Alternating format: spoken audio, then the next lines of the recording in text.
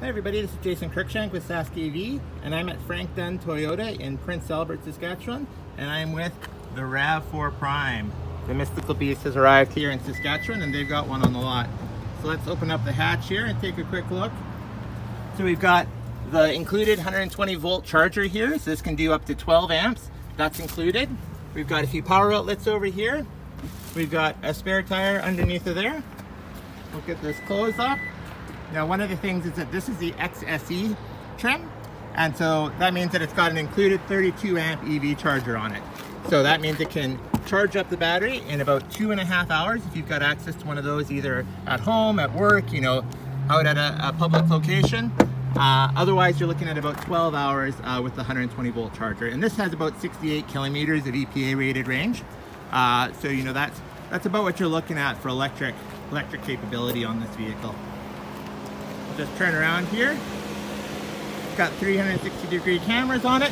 Interestingly enough, it's still got the block heater plug down here. They come with a special cord for plugging that in. We'll just jump in the back seat here for a quick moment.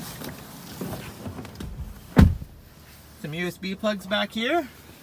You know, nice contrast stitching. Nice red contrast stitching. Sunroof. We'll jump in the front here. Heated seats in the rear as well.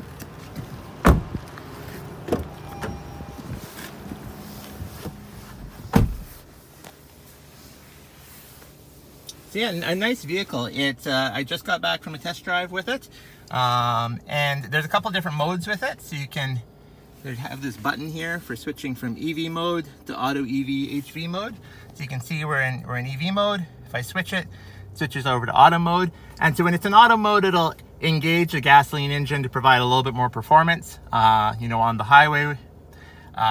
If we switch it over to EV mode, then it really locks it into that EV mode, and I didn't really have it engage. I don't think I had it engaged at all, the gasoline engine, while I was driving around on EV mode. So a couple options as well. So, you know, Eco Sport button, so green for Eco, red for Sport, white for normal.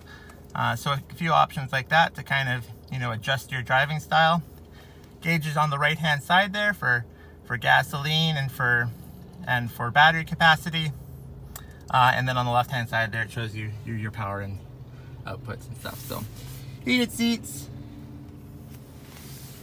heated steering wheel, you know, nice options with this vehicle. So it is eligible for the $5,000 federal tax credit, federal rebate, sorry.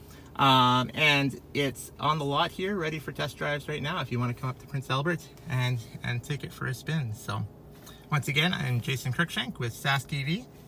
Thanks for tuning in.